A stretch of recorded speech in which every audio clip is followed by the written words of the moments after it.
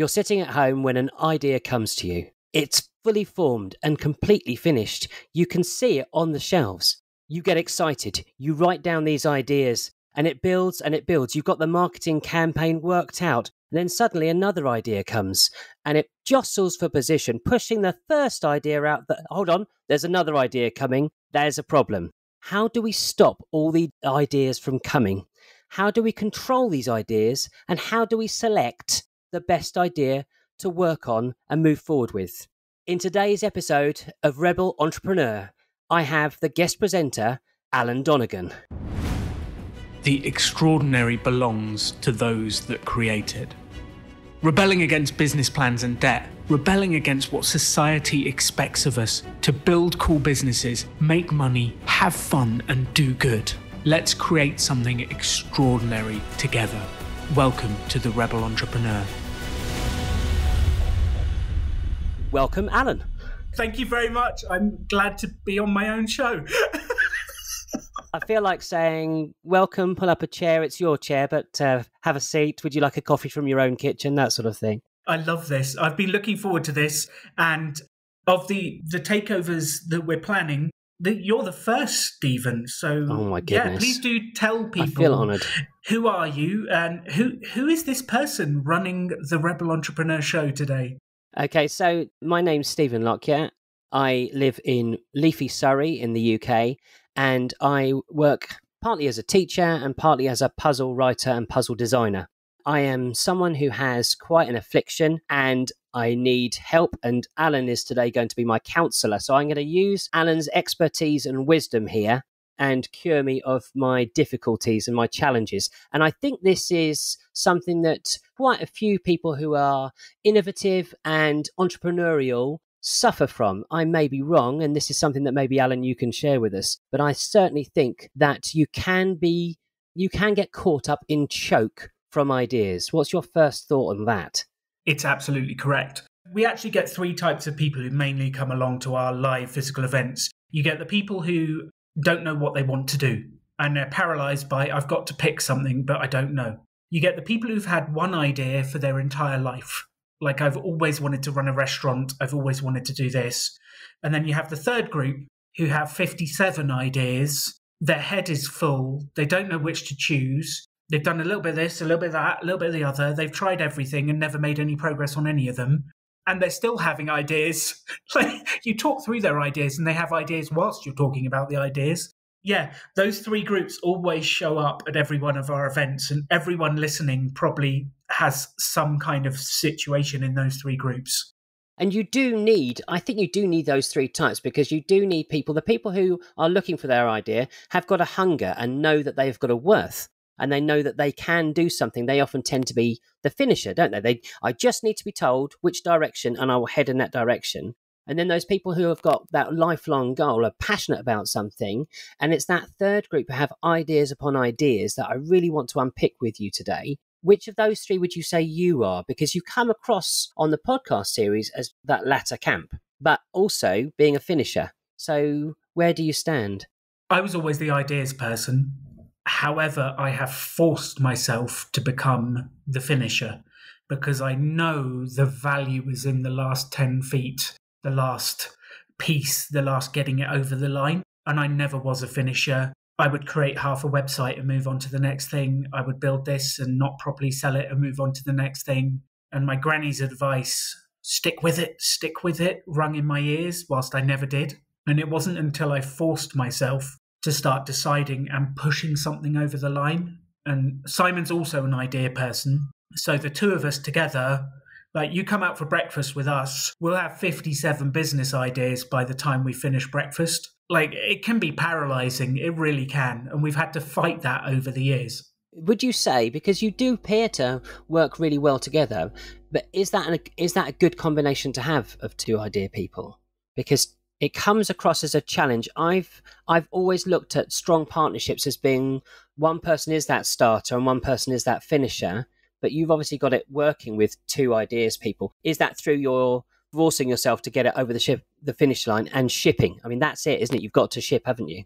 you've got to sell something to someone. And because I didn't make much money for my first couple of years in entrepreneurship, I realized that that's not that quick, is it? I was going to say I realized quite quickly, but it wasn't. It took a couple of years. Over 36 months, yeah. That if you don't sell anything, you don't get to buy pizza. And I like food, so I wanted to sell more, to earn more, to buy more stuff. And I realized very quickly that I had to sell stuff and I had to finish things and I had to push it over the line. And that's not the natural space for me to be in. But I guess a word of encouragement for everyone listening, if you push yourself to try something different, eventually it starts to feel like that's who you are.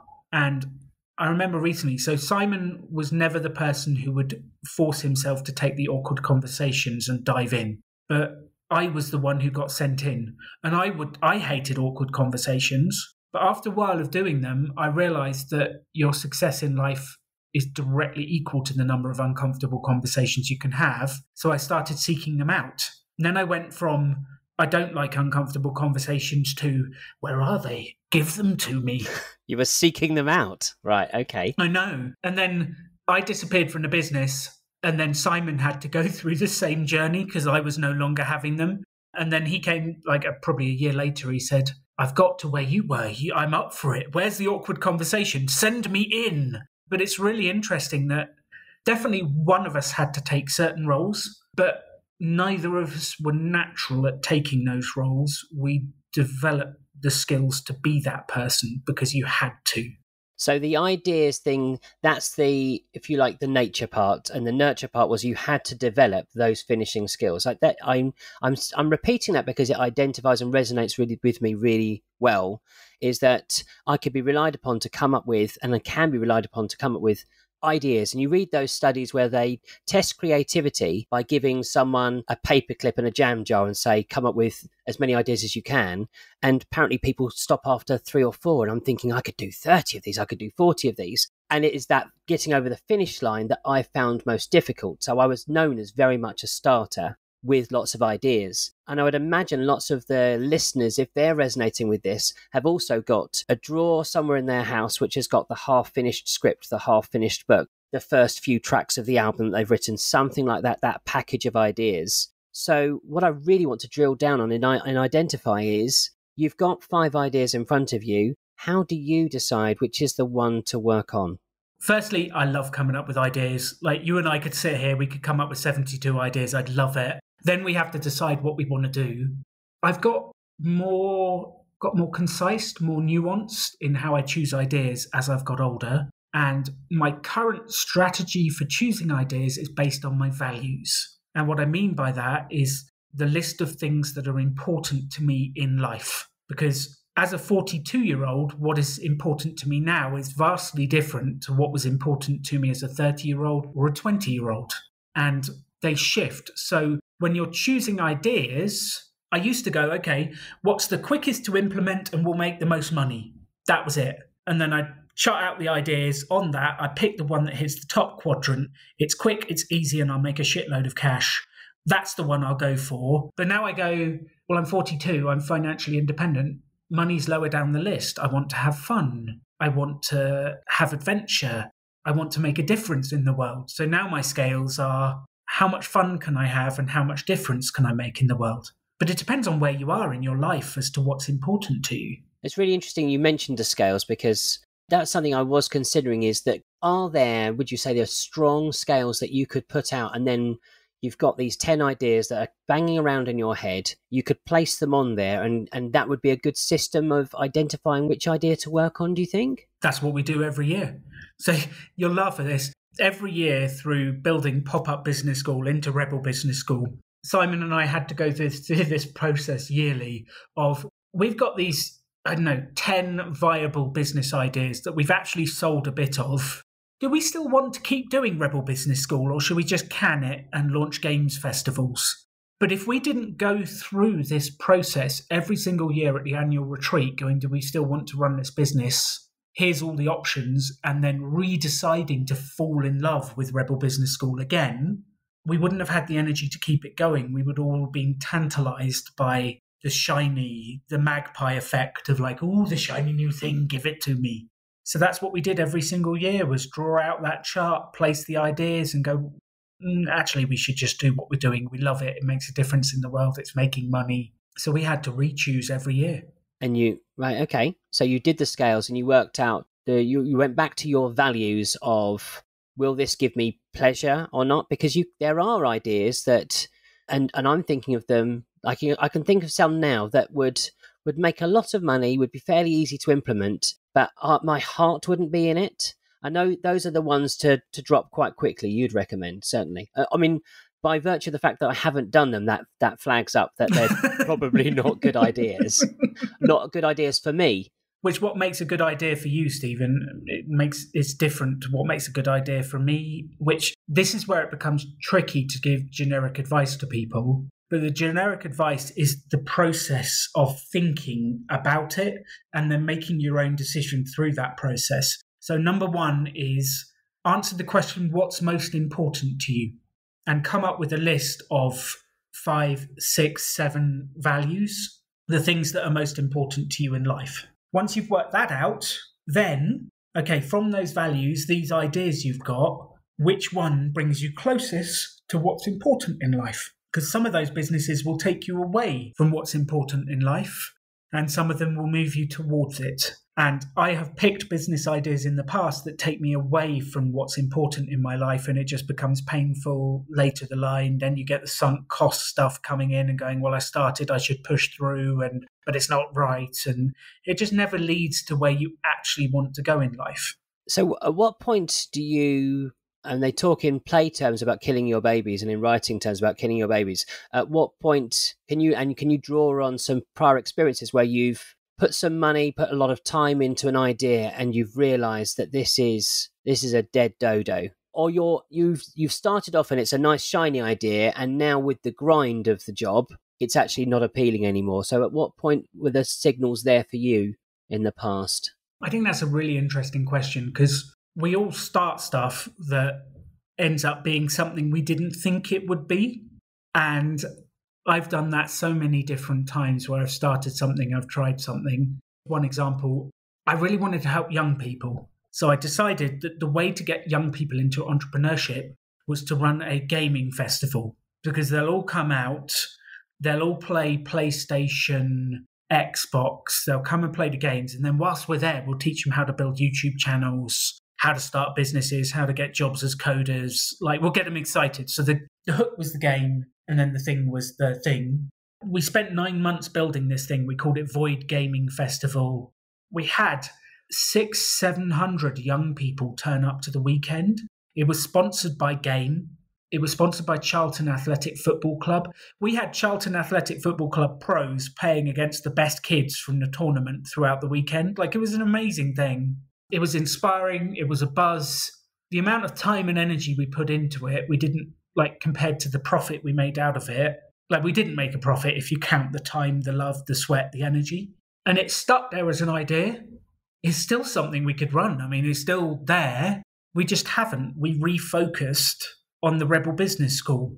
And I actually think if you're running a business long term over the years, you need a good diversion every now and again to remind you why you like your existing business. And you can also draw in lessons from, we've done this completely different thing, but actually I've learned an awful lot from that can feed into the next part.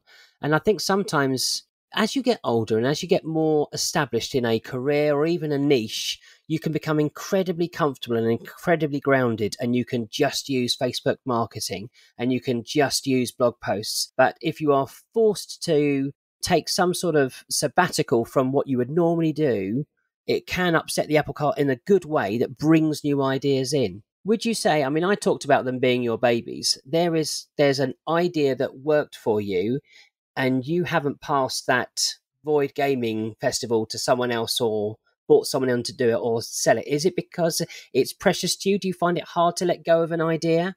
I guess first up, no. If you're listening to this and fancy having a go at running an entrepreneurial gaming festival for kids, let me know. I'll share what we did and we can do a partnership.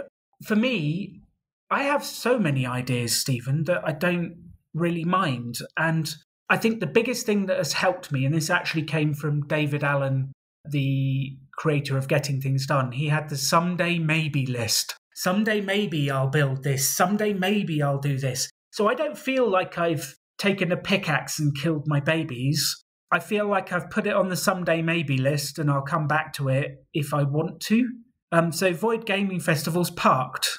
Right. What I meant more was, do you have ideas that are so precious to you that you find it difficult to pass them on or let them go? I'm speaking here first from my perspective that when an idea comes, say it's a book idea, the idea comes and it is fully formed. So I can see the cover in my head. I can see the thickness of it. I can see the reaction to it and the response to it. And I find it really hard to divert from that, and even harder to share that with someone with their own perspective, even though my experience has shown me that anytime I share an idea, it's almost always improved. So it's a weird conflation there. Do you find it difficult to share ideas, or are you just happy to pass them on? I have mixed feelings. I think it depends who you're sharing it with. There are people who will support your ideas and build on them, and there are people that will rip your ideas to pieces.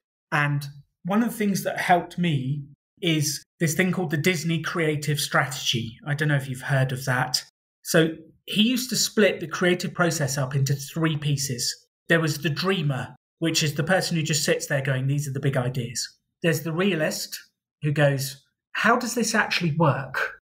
How do we do this? What are the practical steps? And then there's the critic who goes, that won't work because, and gives you a huge list of all the flaws. They are all incredibly important parts of the creative process. However, if the critic comes in too soon, they will kill the idea. So what he did was the dreamer phase happens first, and you dream about it and you spend like time doing that. Then he would physically move rooms and spend time on the realist. How do you actually make it work? And spend days, sometimes longer, on that. And then by the time he got to the 3rd stage, the critic, the idea was well developed enough that it could withstand the critic. That's a really, really good model, isn't it? It's a really effective model. Wonderful model. Yeah. Because I know that he also came up with Imagineering, didn't he? Come up with the idea and imagine it, and then engineer it back to reality. And I think that's so clever. So that can work with many different ideas, can't it? The idea is sitting in the dream zone, and then you go, okay, is it possible? Do mice really need headphones? How is it possible, I think, is the question. Because if you ask, is it possible, it's a yes or no. And lots of people will say no. So I would say, how is it possible? Or how might we achieve this? How might we make it real? Which is an incredibly powerful question, because then it kind of goes you thinking forwards about like possibility rather than thinking about what could go wrong. Because everyone will tell you what's wrong. Not very many people will tell you what could go right. Yes, that's right. And everyone is willing to be a critic if they're given the leash, aren't they? We find, especially creative people, find criticism, even well-intentioned criticism, just such a painful thing to accept. And it goes back to your baby's idea and looking after these precious things. I would say that I've developed a thicker skin because now that I'm on Amazon, I've had reviews which say that my books suck or they're rubbish or whatever. And then you look at best-selling books, like amazing million copies selling books, and they also have this book sucked. So you've got to accept that every pot has a lid, right? And everyone's going to find something that they like and don't like. If I could tackle you more on that critic aspect, because I would also say that I've really improved as a result of listening to my critics and going, I don't like hearing what they've said, but they have got a point and I need to change something. So could you expand a little bit more on that, please? I think it's a timing thing. So critics are incredibly useful when the idea is strong enough. If the critic is at the start, the idea won't survive it. So I'm very careful about who I share my baby ideas with. Simon is actually wonderful because he has trained sentences he uses, such as, what I love about that idea is, and he will find something he loves to help build it. He will use yes and. He will support the idea to grow, whereas other people will just tear it down. And I've learned over the years, don't share it with them when at the start. Just don't.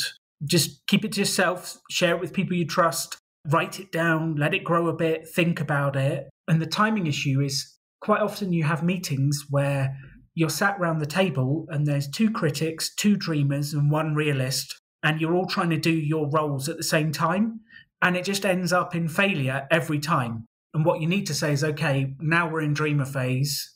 Now we're in realist phase. Hold your criticism until we've developed the idea enough that it can withstand it. Once it can withstand it, criticism is so valuable.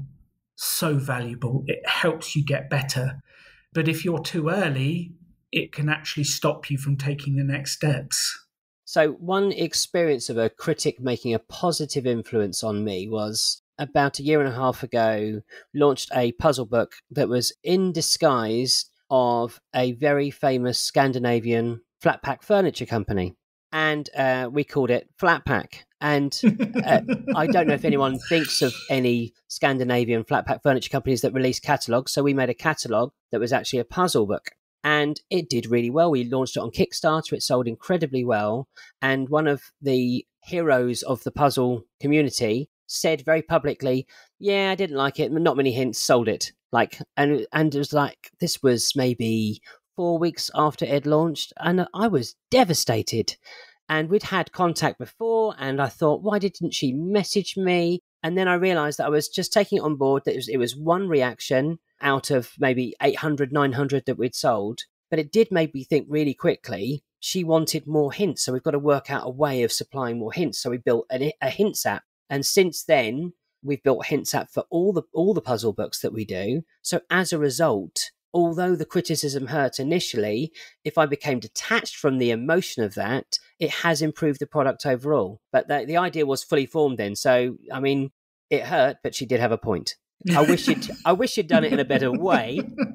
So you were saying about you're laughing in my pain. You were saying about I'm laughing because I've been there. I've been through exactly what you're talking about, and I think if you're going to be an entrepreneur, you are going to feel the pain Stephen and I are talking about. It's going to happen. Expect it. It's going to be rubbish, but it helps you get stronger. Absolutely, it does. You talked about Simon having these sentences that help build. Are there sentences and strategies when a friend is asking you for your reflective thoughts on an idea? Is there a way that you can be kindly critical? Yeah, absolutely. Yes. Right. Teach me them. What is fun? You shall not criticise much. Yes, to criticise or not to criticise. I think because I've had so many of these painful conversations, I think first off, this is my opinion is very important to state, because quite often people deliver criticism as if it is a fact, whereas actually it's just one person's opinion. So I will quite often start with, okay, these are just my thoughts and my opinions on how we could improve this. Feel free to let go of them if you want to, or feel free to use them. And I kind of have that language at the start, which takes a little bit of pressure off. The second bit is I always try and focus on what could be improved, not just what was rubbish. So you're adding value rather than depreciating the idea, yeah. Critics will quite often say, well, that was bad. I remember one piece of criticism. I used to be a member of Toastmasters. I love Toastmasters, where you deliver speech, you get feedback each week, and you get 40 or 50 slips saying what was good and what was bad. And one person just wrote, I hated your starting. Wow. And it's like can't build on that, can you? Like, what do I do with that? Like, why? How? Where? That's not good criticism. That doesn't help me improve as a speaker. There's a good place to go and test dealing with criticism. Is people are very genuinely nice at Toastmasters, but we also realize the only way to learn is to get criticism. So you have to have people say that. But they'll say, okay, so the way I would say that is the beginning of your speech didn't resonate with me. The particular sentence that struck me was this. Why don't you try saying it this way and see how it resonates with the audience? So you've kind of said what the problem was, what specifically it was, and what you would do differently. And then someone has an actionable step to do with it, rather than just, I hated your beginning. Yes, you can't do anything with that, can you? Because you don't know what they hated about that. So you're saying be really specific about it and suggestions for how to improve. It's the specificity. It is absolutely the specificity. So when I was giving speech feedback, and I still do from time to time, I will literally write down word for word what they say and then say, try saying it this way. And that is such a critical piece for someone to be able to change their language. Like, we're just talking right now about language. One example would be, let's say someone was giving feedback on an idea and they go, well, I really like this part of the idea, but when you hear the word but, I give you an example, Stephen. I really like your stripy shirt, but... Yeah, I know what's coming is, and it's when people say, I don't mean to be rude, but, and then I'm going to be rude to you. Yes. Yeah. You immediately build up a defense mechanism of, okay, here comes a criticism, doesn't it? It's an automatic thing because it offers a negative value, doesn't it? So when I'm giving feedback, I will say, I heard you say this, and then the word but. Try changing it to, say, the first sentence, put a full stop, take a breath, and then go, my recommendation for improving is this. So don't have a but because it negates the comment before. But it's the specificity of the feedback that allows people to make progress. If it's not specific, if it's very general, like you didn't deliver that feedback well, did you? Well, what do I do with that? How do I get better? Nothing you can do with that at all. So how do you're an ideas person, how do you keep a track of your ideas? Are you computer, phone, notes? What's the story? I love post-it notes. I love brainstorming with post-it notes, but then you have to do with something with them. And my best place for ideas eventually is OneNote. There's a Microsoft product. It's a free notebook facility, which I love. There's another one called Evernote. There's lots of different ones out there. I use OneNote and I literally have lists of ideas. I have someday maybe lists. I have a huge number. Like, if you ever need business ideas, just let me know. I have them written down. They're ready to go. But I love to brainstorm. And one of the things I've realized over the years is the importance of thinking on paper. What I've realized is good about that is by typing or writing out your ideas, you are literally freezing the thoughts in your head so that you can later go back and examine them and test whether they were any good or not. If it's just spinning around your head, you don't get the opportunity to freeze them and look them because they're just spinning around there. That importance of writing it down, getting it out, evaluating it, thinking about it critically is unbelievable. And it doesn't really matter what you use, pen, paper, OneNote, Microsoft, Evernote, like write them on your wall. I used to have a giant whiteboard on my wall in my bedroom. I loved it.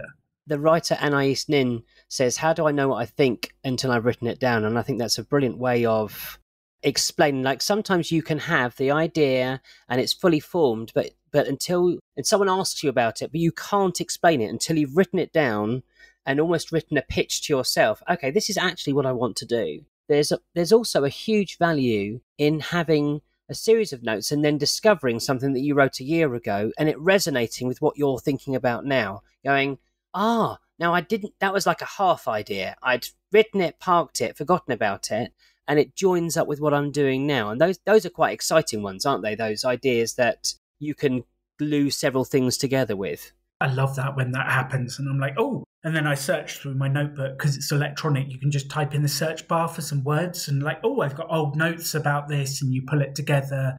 It is wonderful. Stephen, have you ever had the experience where you've had what you think is a good idea in your head, but then you say it out loud to another human and you don't even need their feedback? When you're saying it out loud, you're like, how is this a good idea in my head? So for the last couple of years, I've had this idea for, and it should be a book, but in my head, it's a Netflix TV series. And I love crime thrillers. And I realized that I couldn't, it wasn't fully formed for me, and it wasn't fully formed until I could work out how to pitch it. And I thought, well, I need to pitch it really, really effectively. And so what I actually did was I made it up as a TV series. And we were talking at work about TV series that we were watching. And I said, has anyone seen Cul-de-sac? And they said, well, what's Cul-de-sac? I said, well, it's a small cul-de-sac where everyone living there is in witness protection, but they don't know. And I thought, I'll see the reaction to that. And they all went, oh, that sounds cool. And I thought, I've nailed it. If I've convinced them that this is actually a series rather than, that sounds rubbish, Stephen. What the hell are you watching? Homes Under the Hammer for the win. Yeah. So that was so I thought, just by pitching it as if it was a real thing, but until then it was just an idea bouncing around. And I thought, no, I've got to be able to give it 10 seconds to friends who like the same sort of thing. But self-pitching is quite an important skill, isn't it? Because how are you going to sell an idea if you can't sell it to yourself? Well, I think the best way to do it is just to do exactly what you did and go and tell people about it. And I think Simon sometimes gets frustrated with me because I just start pitching ideas that aren't real yet. And I went round pitching this Void Gaming Festival for ages. And then eventually someone said, that's a really good idea. And I just, every time I kept changing the language until eventually it landed. And that person said, yes, we'll run it. And I was like, oh, I've got a new business now. But I just randomly tell people my ideas. I've got this vision. What do you think? And someone says, yes, eventually. But the more I pitch it, the better my language gets, the more likely it will be real. The 20th time you pitch it, it's absolutely nailed, because you're looking at a reaction from someone, you're looking at their eyes engaging, they want to bite your hand off or want to know more. But also it's a very good way of testing. If after 10 goes, no one is going for it, then you know. Yeah. I like the micro expressions. So I'll say my thing, and it's almost as if I lean in to look into their eyes and go, come on, what's give me going something, on? give me something. Yeah. Does the mouth move? Do they change colour? Do they open their eyes? Do they close their eyes? Do they squint?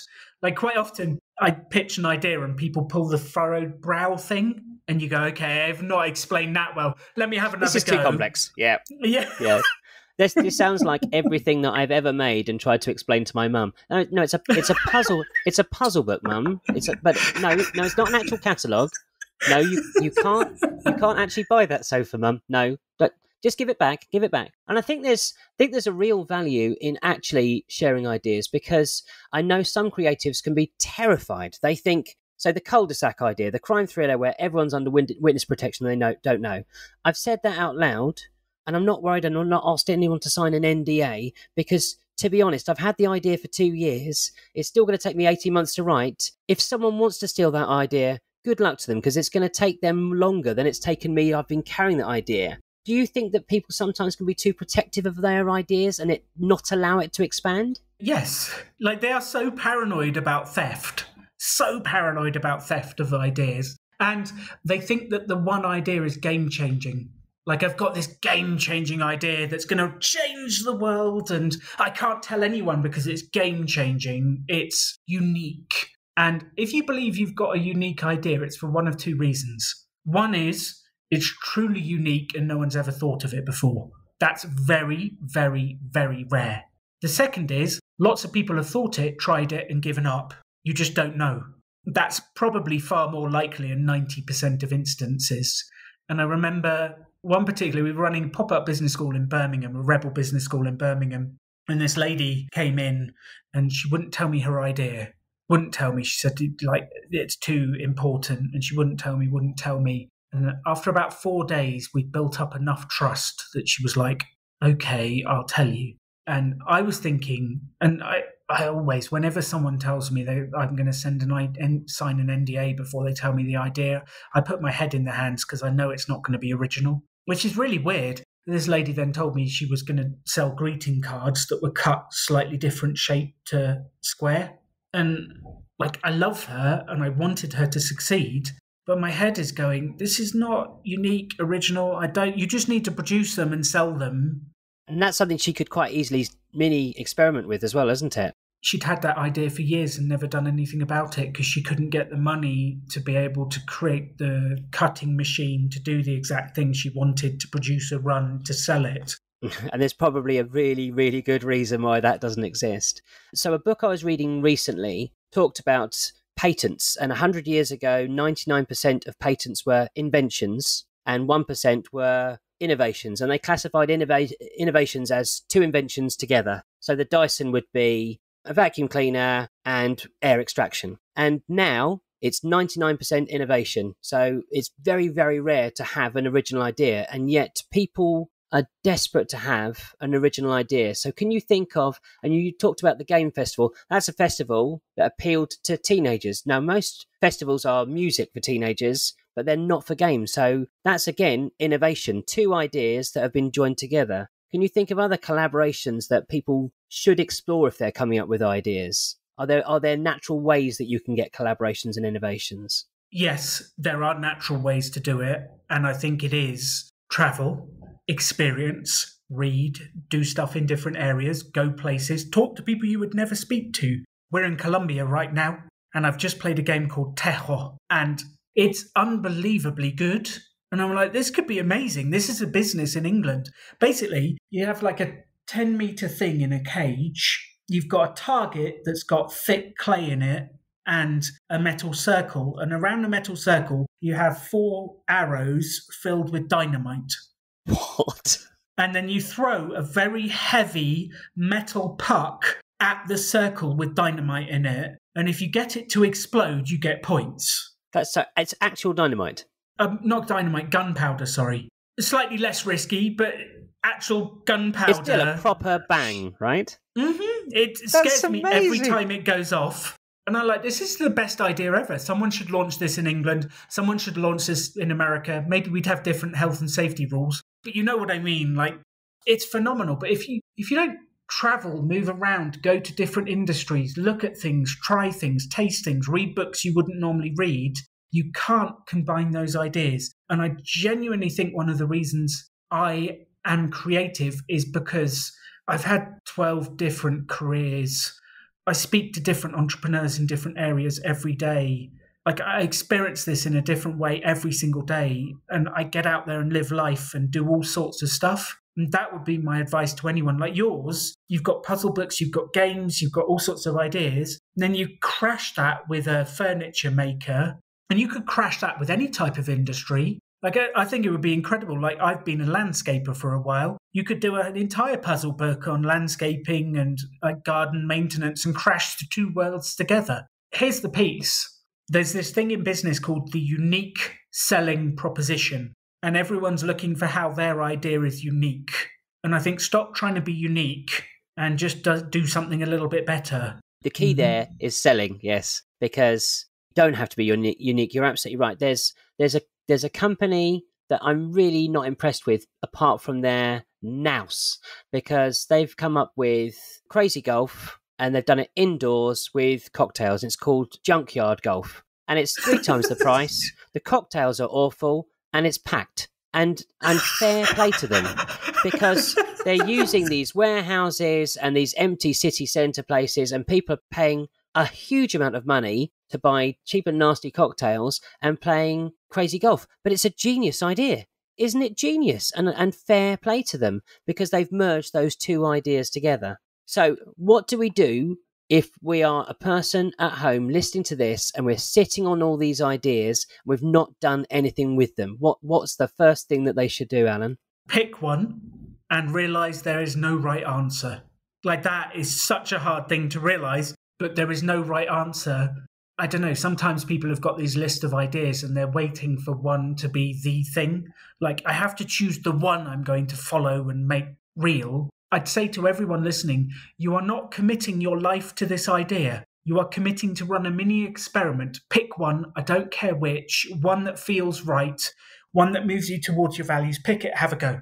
If it doesn't work, pick the second one. If it doesn't work, pick the third one. Otherwise, you will have those lists on your idea. Do you know the wealthiest place in the world? I would have thought Dubai, but no, where is it? The graveyard. The graveyard? Because that's where most ideas end up. Oh, people take them to the grave with absolutely. them. Yeah. They die with them. Like, stop dying with your ideas and test some stuff. It doesn't matter which one. Yeah, if you never have a go, you never know. But that's a really tough thing to do. I know it's easy for me to say. But the worst thing about doing an idea and it doesn't work out is it doesn't work out. And all your guidance on Rebel Entrepreneur is don't spend £40,000 building the restaurant before discovering that actually no one wants to eat macaroni cheese cereal. You know, you actually you test the idea first. So it's about choosing that idea, choosing the one that resonates most with you, the one that's been banging around your head the most, and do something with it. Yes, I 100% agree. You just remind me of Simon and I were in Kent running a pop-up business school, a Rebel business school, and there's a guy in the front row. He wouldn't tell us what his business idea was. Always a red flag. You'll see a theme here. He wouldn't tell us. We spent 4 or 5 days getting to know him, and eventually he told us. And it was an online dating portal website. And if women signed up to it, they would get a free watch. He'd spent £60,000 developing this website. He was so committed to this idea, so all in, and I just couldn't see it. And it's 60,000 on his website. I just felt so bad because I felt like I could have knocked up a free one on Weebly that was better in about 20 minutes. It just didn't look good. It didn't feel good.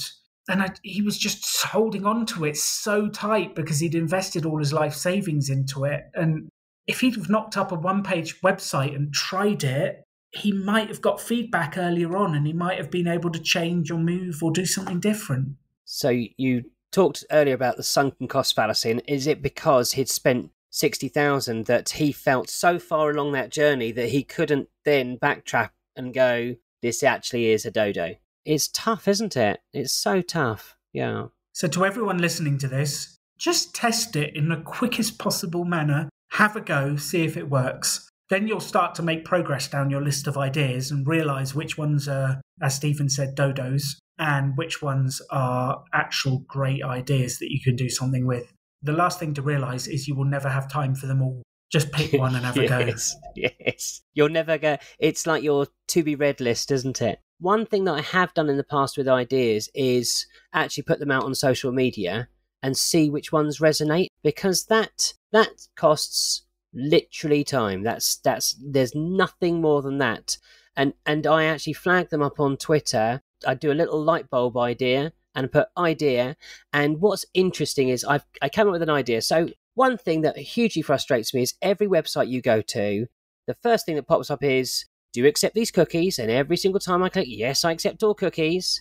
And so I had an idea and I said, idea, something that automatically accepts all cookies every time a website goes on. And I thought that was a nice little idea. If someone liked it, it'd be interesting to do. 3 or 4 people came back to me straight away saying, oh, try this app that does it exactly for you. Now, if you've put out loads of ideas that you have and you discover that someone's already done them, you've saved even having to do a mini experiment. That's a nano experiment. Just asking the world if it's already existing. From a personal perspective, it's a really good way of just testing out an idea really quickly. If 60 people like the idea, they'll let you know. If no one likes it, they won't mention it. So it's a really quick way. And also you've got the advantage, if you're terrified of NDAs, you can just delete the idea after 12 hours, can't you? It's free. The idea of the nano experiment.